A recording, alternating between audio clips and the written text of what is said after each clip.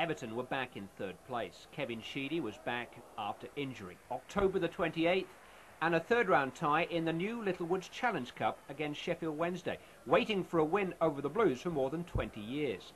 Sheedy's in-swinging corner here after 2 minutes kept them waiting. Paul Wilkinson is the man on the near post who scored, or at least claimed the goal. But there were no doubts over the scorer of Everton's second goal.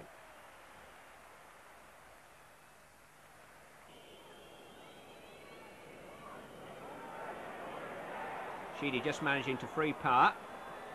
Stephen the target for the cross. Away though by Madden. Heath. Oh, wow. Well, you won't see a better volley than that.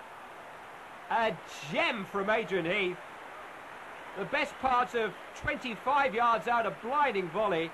And Graham Sharp's look says it all. 11 minutes gone, it's 2-0.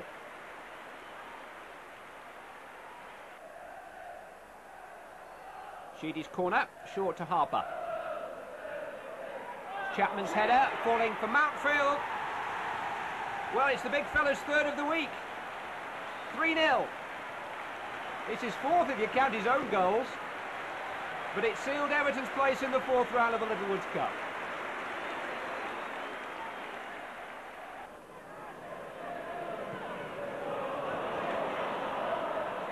Sharp. Neatly down to Sheedy.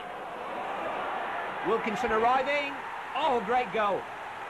Paul Wilkinson makes it 4. That's 7 goals in 3 games in this competition for him. A spectacular finish, but the return of Kevin Sheedy's educated left foot, the telling